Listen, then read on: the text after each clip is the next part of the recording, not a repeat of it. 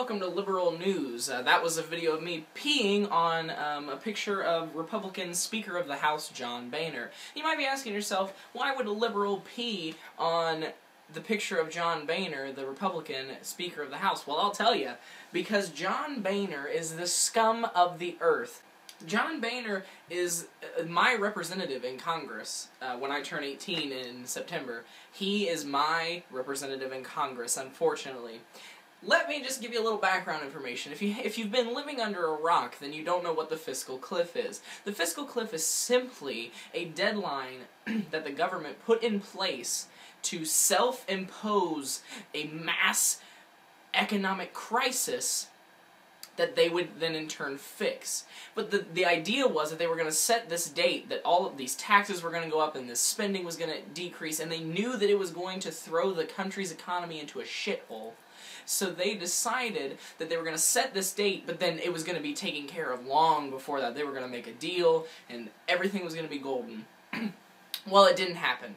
4 days from right now, there are 4 days until we go over the fiscal cliff. And what does that mean? Your taxes will go up $2,000 automatically as soon as we go over the fiscal cliff, because we're probably going to. So how do we avoid going over the fiscal cliff, you might ask? Well, President Obama has put out many, many plans about what he thinks should happen.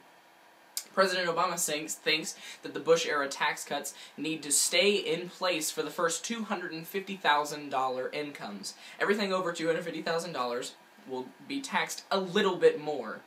John Boehner and the Republicans think that that's not good. They don't want to raise taxes on anybody, which, you know, okay, I get it, that's okay, but they're not willing to compromise on this one issue that is going to put American people at jeopardy. And it's time that John Boehner realizes that the people that he is supposed to be working for in his districts and his congressional representative area, the people that he is supposed to be supporting and working for in Washington, are not the people that are making over $250,000. I can't tell you how many people in Clark County don't make over $250,000 a year. Not many of them do. The average income in Clark County, probably between $40,000 and $60,000, which are going to be devastated if John Boehner doesn't put out a plan and start realizing who he's actually working for. Because John Boehner isn't working for his constituents like me. He is working for the people that are giving him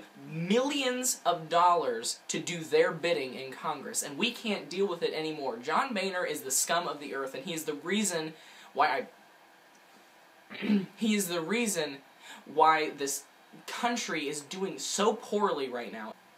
And that's why I hate John Boehner and pissed on a picture of him at the beginning of this video. Because John Boehner is the scum of the earth, and I hope you lose your speakership, Mr. Speaker. But that's not all I want to talk about in this episode of Liberal News. I also want to talk about a Wayne LaPierre. We all heard about the Newtown shooting in Connecticut at Sandy Hook Elementary School. The fact of the matter is that Democrats and Republicans and liberals, or not Republicans, but Democrats and liberals and sane-minded people realize that this is a time when we need to impose gun laws that are stricter than what we have now. I understand that the Second Amendment gives you the right to bear arms, but I don't think the framers of the Constitution realized that we were going to have to deal with assault rifles with 100 drum ammunitions like the guy in Aurora, Colorado used. The gun laws that we have now are so poor that they might as well not even exist. What we are proposing, what Dianne Feinstein, Senator Feinstein, is proposing, is simply a regulation saying that you cannot own an assault rifle. What's the problem in that? Well, Wayne LaPierre, who is the spokesperson of the NRA, the National Rifle Association, thinks that it's unconstitutional to take away someone's guns. He thinks that to prevent school shootings, it's not take away the guns that are allowing people to have school shootings, it's to put more guns in the schools. Put more guns in the schools, Wayne LaPierre? I don't think so. The solution to drunk driving isn't to give someone more alcohol. The solution to school shootings is not to put more guns in the schools. Sure, you might put them in the hands of a good guy, like they did in Columbine, They had an armed guard. 2 people still, students, shot and killed people at Columbine High School. And until Sandy Hook Elementary, it was the most deadly high school shooting that we've had. It still might be, in terms of injuries. But Wayne LaPierre doesn't get it. Wayne LaPierre says no laws regulating guns, regulating high-round munition clips, or assault rifles.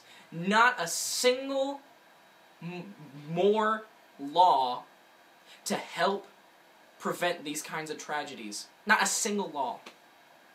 Not a background check. Not, hey, you can't get 100 rounds of ammunition.